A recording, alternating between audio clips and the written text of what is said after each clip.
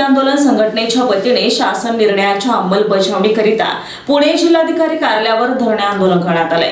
शासन निर्णयानुसार आमदार आणि खासदार फंडातील विकास निधी मधील 5% निधी दिव्यांगांच्या कल्याणकारी योजनांवर खर्च करणे गरजेचे आहे। परंतु पुणे जिल्ह्यामध्ये बहुतांश आमदार आणि खासदार आपल्या विकास फंडातील रक्कम दिव्यांगांच्या कल्याणकारी योजनांवर खर्च करत नाहीत। हा दिव्यांगांवर मोठा अन्याय आहे असं धर्मेंद्र सातवे म्हणाले।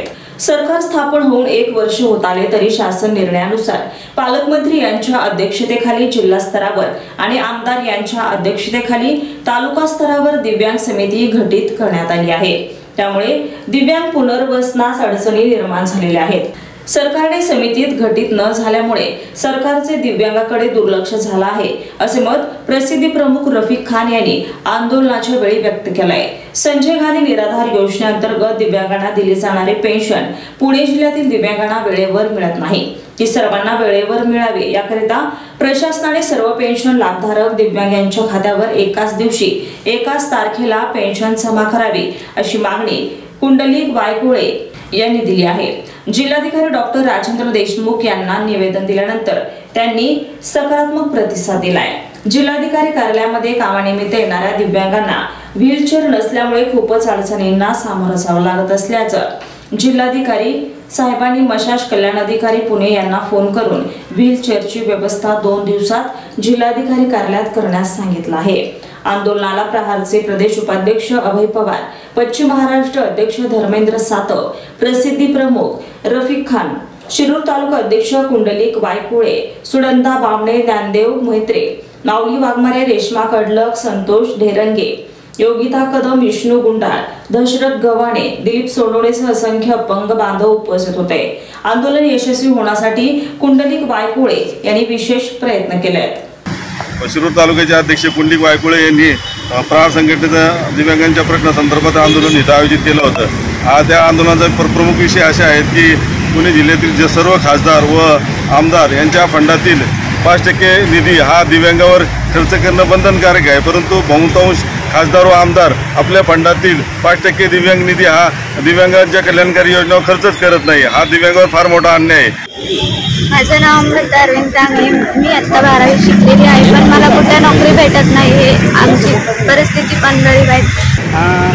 5% आमदार खासदार फंडातून 5% आपण खर्च करण्यात यावा यासाठी आम्ही आंदोलन केलेलं आहे। हे आंदोलन खरंच प्रत्येकाला याची आवश्यकता आहे का आज अपंगाला कुठली पैशाची अडचण भासते कारण अपंगावर भरपूर अन्याय होते कारण अपंगासाठी कुठं खर्च केला जात नाही, फक्त याच्यावर पेपरात लिहिलं जातं, फक्त प्रत्यक्षात कुठलं दिलं जात नाही, ते देण्यात यावं म्हणून आम्ही आंदोलन केलेलं आहे। मी गोविंद वाघमारे उर्फ माऊली या ठिकाणी प्रहार अपंग क्रांती आंदोलनाच्या वतीनं या ठिकाणी 5% निधी स्थानिक प्रतिनिधींच्या निधीतून हा दिव्यांगांसाठी खर्च व्हायलाच पाहिजे हे या कारणासाठी खास करून आम्ही या ठिकाणी थांबलेलो आहोत। त्याचबरोबर आता प्रत्येक सरकारमध्ये स्थानिक पालकमंत्र्यांच्या अध्यक्षतेखाली ज्या दिव्यांग समित्या असतात त्या दिव्यांगांचा त्या ठिकाणी राखीव कोटा असतो, त्या समितीवरती दिव्यांगांनाही प्रतिनिधित्व मिळावं अशी आमची या चालू सरकारकडे मागणी आहे। जय हिंद, मी रफिक खान। आज आम्ही इथं जिल्हाधिकारी कार्यालयासमोर बसलेलो आहे। आमची मागणी आहे की जे खासदार आणि आमदार असतात ते समाजासाठी आदर्श असतात ते आणि लोकप्रतिनिधी असतात, जेणेकरून ते लोकांचे प्रश्न सोडवण्यासाठी त्यांना निवडून देतात आणि त्यांचं हे कर्तव्य आहे की लोकांची काय अडचण असेल ते अडचण सोडवण्यासाठी त्यांचं ते कर्तव्य आहे। आणि या समाजामध्ये एक महत्त्वाचा घटक दिव्यांग आहे, अपंग लोक आहे आणि जेणेकरून अपंगांच्या आणि दिव्यांगांच्या विकासासाठी आज सरकार फार ते योजना आखतात, ते सगळं करतात आहे, पण स्वतः ते आमदार आणि जे खासदार असतात त्यांना जे भेटणारे सरकारकडून जे फंड असतात ते स्वतःच्या फंडामधून दिव्यांगांच्या योजनावर ते 5% खर्च करत नाहीये।